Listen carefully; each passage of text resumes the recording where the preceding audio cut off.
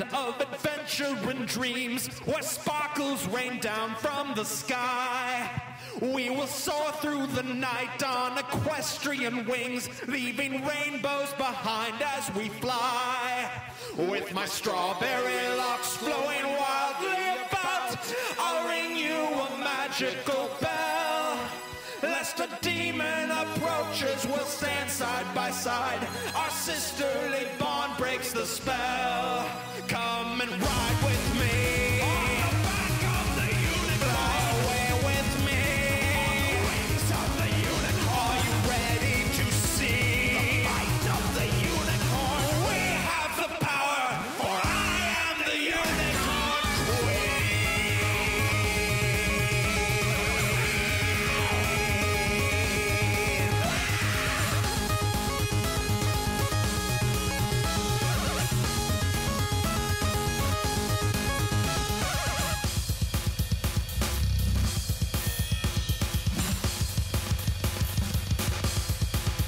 With a mane spun from silk and a horn forged of love, she will carry us far, far away. I will whisper a charm in her satiny ear, and we'll rise to the night like the day. The three of us there, in that mystical place, come together as one in the womb. Reborn and united, we rise into grace.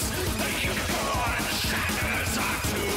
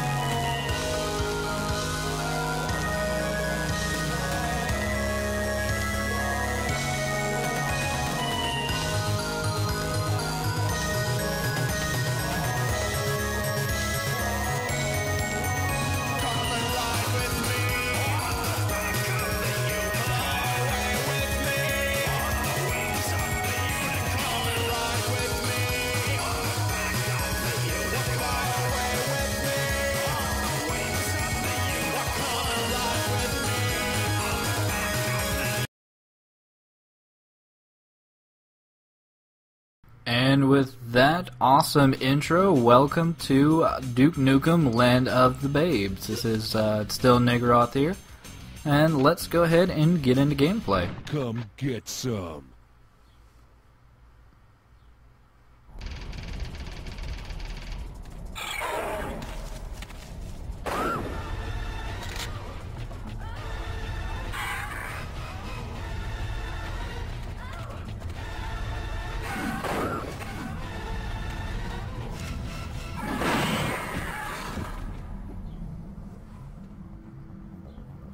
Messes with my babes and Liz. Duke, thank goodness you received our message. Well, she was kinda hard to miss. Duke, I'm Jane Biltmore, a member of the Unified Babe Resistance. I was sent here by our leader, Houston, to update you on the situation. Why, were Dallas and Austin too busy? Well, yes, they were actually, but that's not important now. Duke, aliens arrived here 10 years ago and exterminated the entire male population. They've since enslaved Earth's females. However, some of us managed to escape and have formed the Resistance. Now we need your help. When will those alien bastards learn not to screw with my planet, my babes, or my vacation? You should have called me sooner. We couldn't. Our time machine was destroyed early in the alien invasion, and only temporarily repaired enough to send a small group through. The scientists that can completely restore the time machine have been kidnapped by the aliens to work on some secret project. Let me guess. This is where I come in. Yes, but there's more, Duke. The aliens have genetically created a new species to help in their plan. These simian warriors have the strength of 10 and are nearly impossible to stop. Their leader, Silverback, is the one commanding this invasion on our base. You must stop him and help rescue our scientists. But first, you must restore the power to this base and get to the surface. If I need to contact you, I will do it via your Shade's operating system built into your sunglasses. So let me get this straight. You need my help to save you from a bunch of hairy aliens with a bad attitude. Just point me in the right direction. I'll have this settled in no time. And with that, Jesus fucking Christ, who would have thought a Duke Nukem game would have needed so much fucking storyline? But yes, this is Duke Nukem Land of the Babes. I am still Negara. This game came out about a year or two after Time to Kill. It's still made by InSpace, so it shares a lot of the same control schemes and great ideas that came along with Time to Kill, but it has some new additions, such as I will say a lot more misogyny. There's a lot of women being killed in this game, and when I was first playing through this, it made me feel pretty uncomfortable for the most part to see huge leaping rats with guns mercilessly slaughtering women. But you know, whatever makes 3D Realms happy. Another new addition to this game that actually ended up showing up later in Duke Nukem Forever, for those who haven't played it yet, is the replacement of the health bar, or the health meter, with the ego meter. You can see it in the lower left-hand corner, which it may initially look like a health number, but it actually works very similar to the ego meter from Duke Nukem Forever, in that whenever you do... Oh, it looks like she gave oh no, it's a dead woman. It's been a couple minutes since we've seen one of those. That looks pretty sturdy. But yeah, basically whenever you take damage, you'll see like a negative number. But you'll see more often than not, you know, positive numbers. But first, let's save this woman from a monkey by shooting him in the face. Oh, that's some animation right there. But yeah, by, you know, saving women or finding secrets or killing enemies, well, Duke will actually get back some of his ego because he did something badass. When and if I get to Duke Nukem Forever, we'll see a similar thing, but for right now, we'll just climb along like a monkey of our own making. Not only to poke this woman to get some dialogue, to say the least, but you also get a little bit of an ego boost from talking to women, just like in real life. Am I right, guys? Yeah, we're all loners.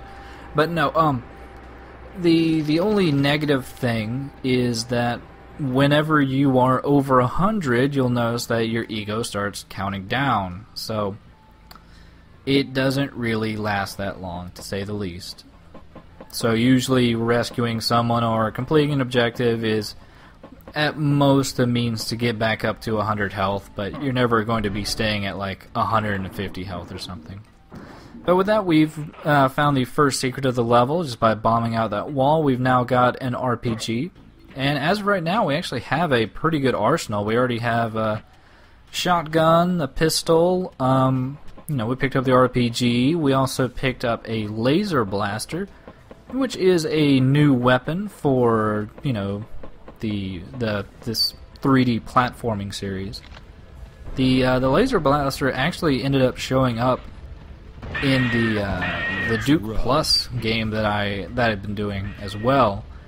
So I don't know if that's you know, some eerie coincidence or not.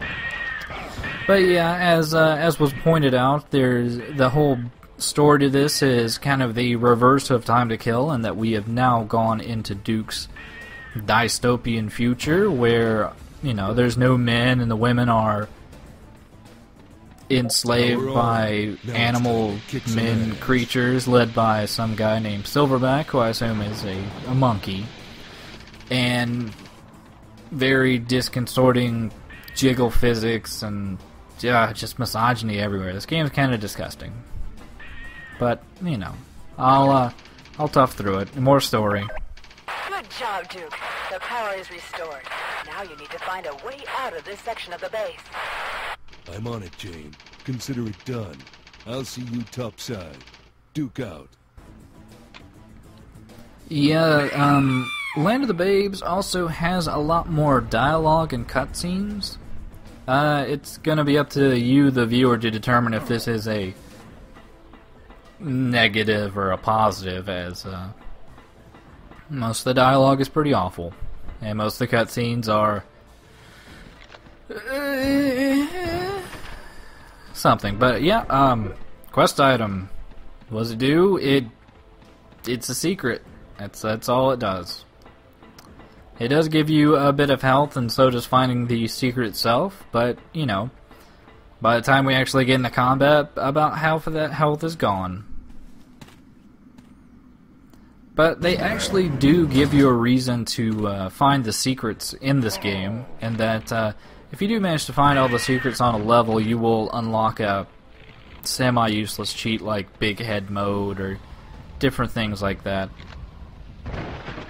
But yeah, the enemies mostly that we've been facing so far have been rat men. They're kind of the base grunt. They're not too difficult to take out. They don't do that much damage, but ugh. Hello? Hello, and thank you for calling Movie Times. Today's remaining shows are... Oh, we need to hear more phone calls, don't we? Hello? What's up? What's up? So what's up, Duke? Just kicking some ass, drinking a brew. True. Hello? Duke, I miss you so much. Can you come over real quick? I got an itch only you can scratch. Not now, Laura. I'm kinda busy. You'll have to use your own fingers. Jesus Christ, this game makes me feel fucking dirty. But, yeah, dated references aside, there is still the common Duke Nukem humor in the game. It's just... it's really uncomfortable, to say the least. But we have another secret in here. It is a Duke biography. I assume it's his How I Got to Be So Great book that is referenced quite a bit throughout the series.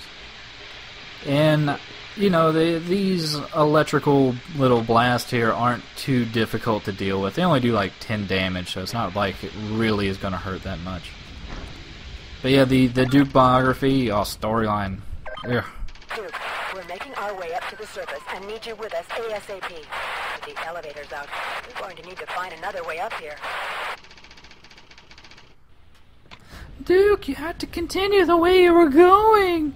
Whee! Oh, I'm sorry. But yeah, the Duke biography actually works as the portable med kit in this game. And we're getting a few more additional enemies in here, like cockroaches. Deadly cockroaches. And obviously pig cops, because pig cops have to be in every game, but they decided that this game needed more animal-themed enemies.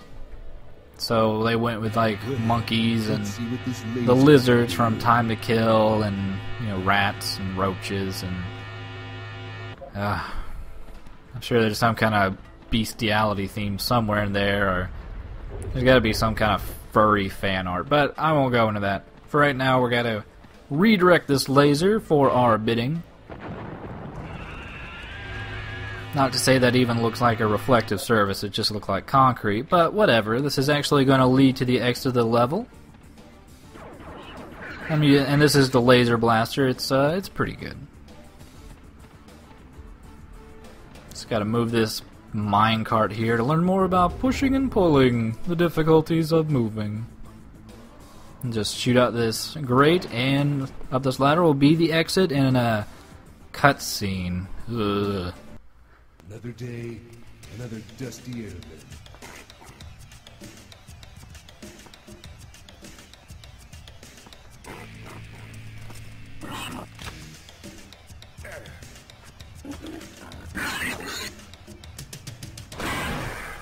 Peekaboo, I kill you.